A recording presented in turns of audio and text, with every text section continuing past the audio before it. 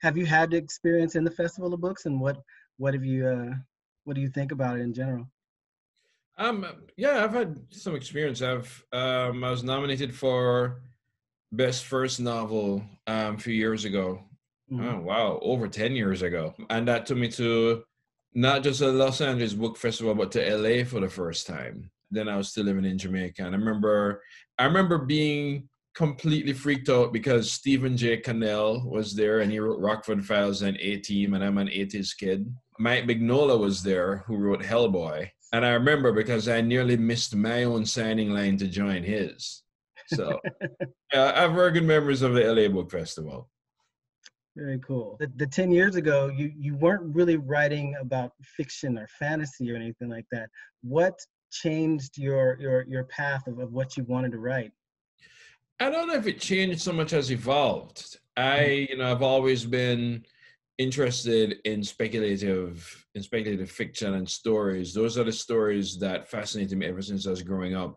Even when I was writing quote unquote realistic novels, I was always reading Greek myth before mm-hmm. I went back to a Greek tragedy and so on, involving the gods and so on.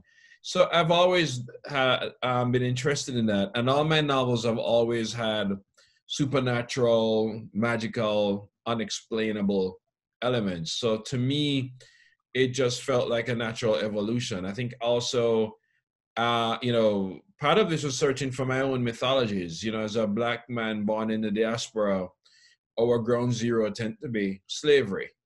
And Mm. surely there's more to, Blackness and Black history and Africanness than that. And it was going searching for my own origin myths and origin stories and origin religions that I ended up writing a novel kind of based on them.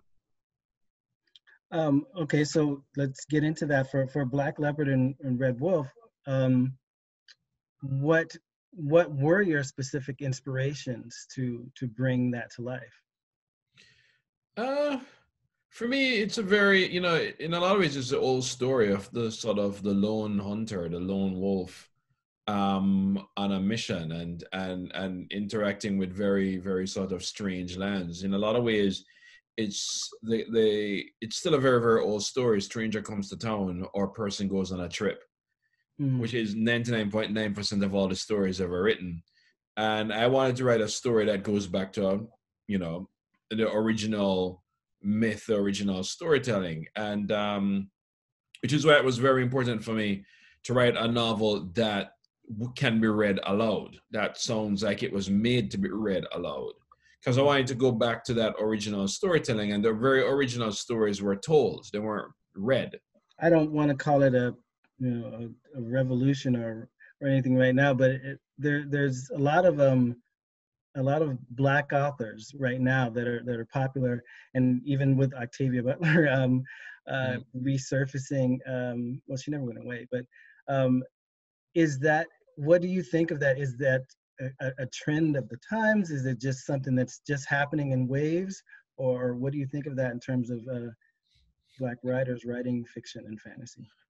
I think we're trying to answer big questions that so-called realism can't answer. I think we have deeper questions than why is a housewife bored. Mm, We have deeper questions than, and I'm not knocking those novels because I think those novels are crucial as well. But I think we have bigger questions. We have bigger questions on how we got here and where we go from here. I think we have questions about where we come from. I think when we have questions about what kind of leadership are we in now, and have we seen it before? And I think when we get faced with those big questions, we go back to the myths. We go back to the old stories. Margaret Atwood said human nature hasn't changed in 1,000 years, and we know that by checking the myths. And I think that's mm, part of it. I think we have big questions, and we have really crazy, traumatic, frequently terrible and inexplainable time. And I think when we're faced with those, we go back to these stories that break the sort of boundaries of what realism is. So it doesn't surprise me that so many Black writers are going in this direction and are looking at both past visions and future visions to explain the present. We've always done it, and we've always found a way to reconnect with that. It's like every now and it's like when a black kid reads story about the people who could fly. It's just one of those foundational things that tell us who we are more so than some a gritty realist novel, which again is not a knock on those novels, but I think we have bigger and deeper questions that sometimes don't have answers, and I think those narratives bring us closer to them. In terms of your upbringing, you mentioned people as diverse. You quoted Margaret Atwood. You talked about being excited to see Mike Mignola. Those are broad spectrums. I think. What were your influences in terms of not just speculative fiction, but writing in general? I mean, to me, they weren't broad. To me, those aren't broad differences. Because that's how I grew up. I don't have genre snobbery or literary snobbery because I couldn't afford it. It's the only category I needed for a book was that it was next.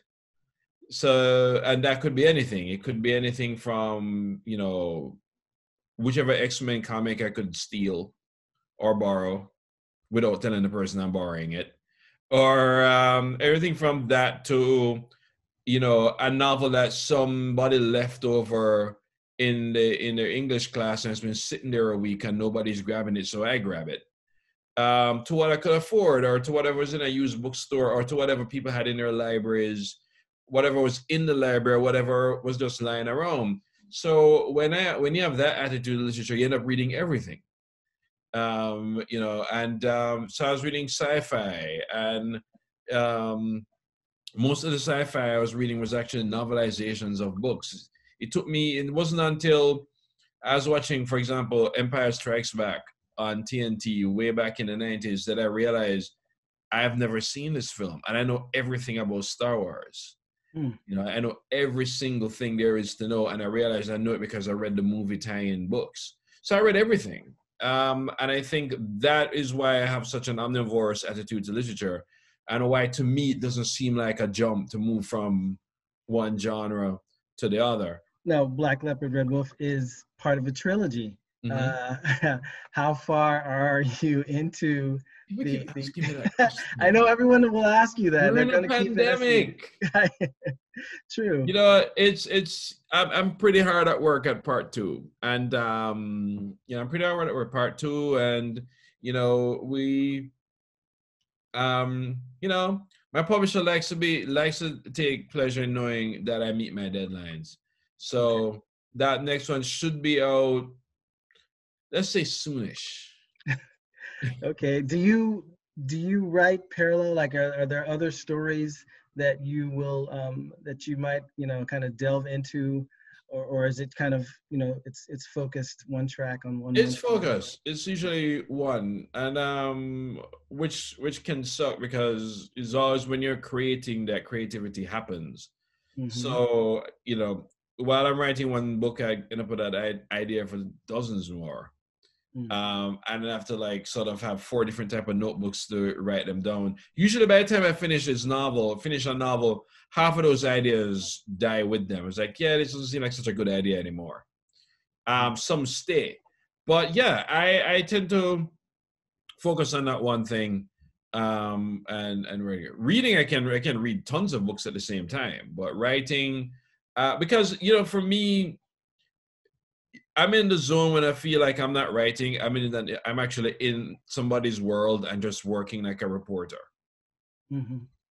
And that to me is the zone I go for. And when I'm there, I'm trying to get the story, so I'm there focused on that story.